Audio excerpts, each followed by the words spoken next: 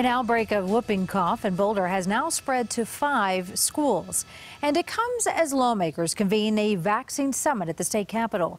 As political specialist Sean Boyd reports, they plan to bring a record number of vaccination bills next year. There could be at least a half dozen vaccine-related bills here this upcoming session, and not all will be about improving Colorado's vaccination rates. There will also be bills about protecting the rights of parents who want to opt out.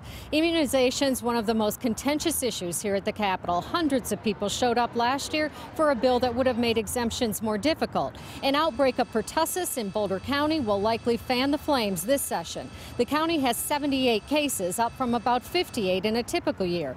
The school district stepped up enforcement of a law requiring parents to turn in their kids' vaccination records or an exemption form. It says it was missing records on 5,000 kids, and now just 23 are missing.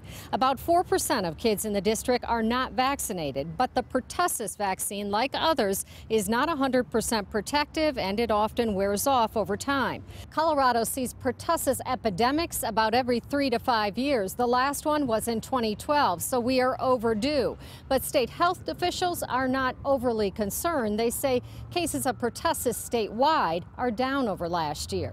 Still, immunizations remain a big issue here. State lawmakers will hear from people on both sides of the issue at a summit in a couple weeks.